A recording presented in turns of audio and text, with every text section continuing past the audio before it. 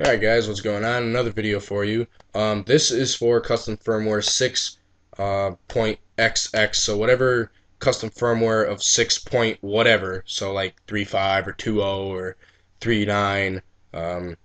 This is for those custom firmwares.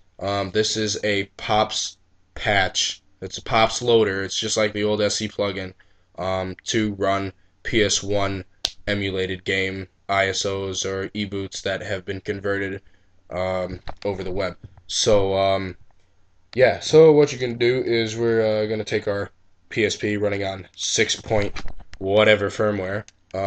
Mine is on 6.3.9, and we're going to open up the USB. We're going to activate USB mode.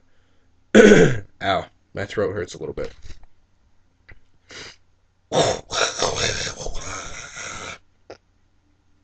Ow. Anyways, so what we're going to do is open this up. Wrong thing.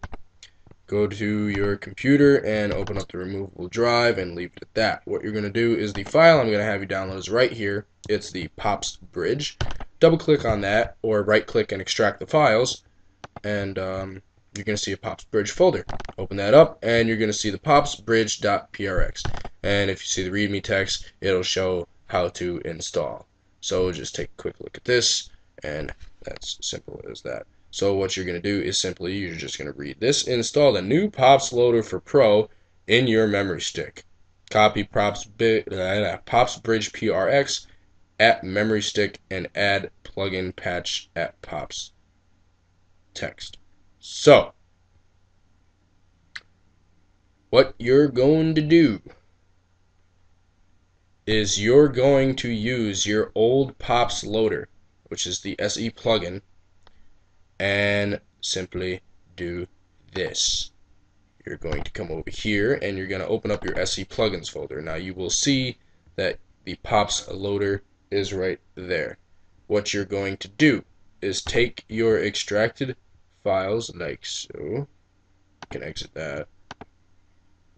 Now you're going to take the POPs bridge PRX and drag and drop that into the PSP's memory stick.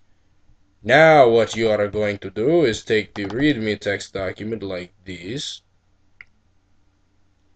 and you're going to take the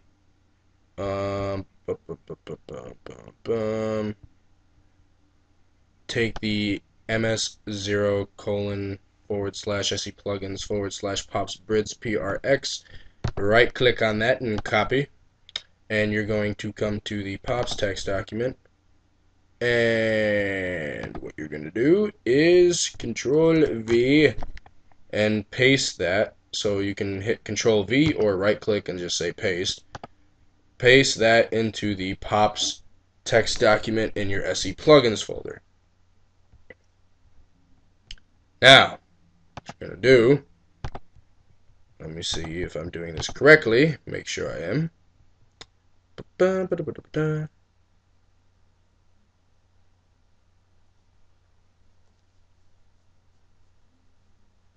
Yep. Okay. Now,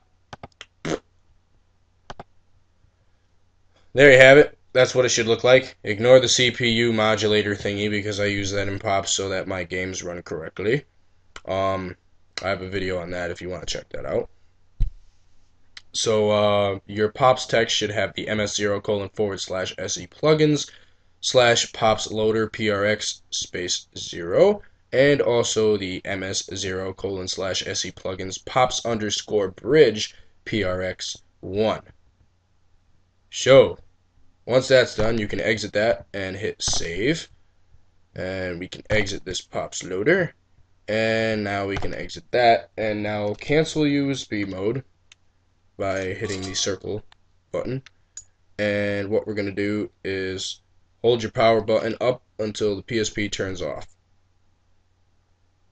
And everybody asks, why do I do this way? Because it's the most basic way, and all PSPs will be able to complete it this way without any problems. So those people who ask me those questions, shut the fuck up. Now, hold down the R trigger and turn the power button on, and you will come to your recovery menu. Now, this POPs patch is for permanent custom firmwares. If you're on a flashed firmware Pro or whatever on a PSP 3000 or Go, I'm sorry, but this is not going to work. So you're going to go to plugins, and you're going to scroll down until you see the Pops Bridge PRX, and if it's not enabled, enable it. And here it is enabled. So, and then also make sure that your Pops Loader is enabled. So enable your Pops Loader, and be sure that both of those are enabled.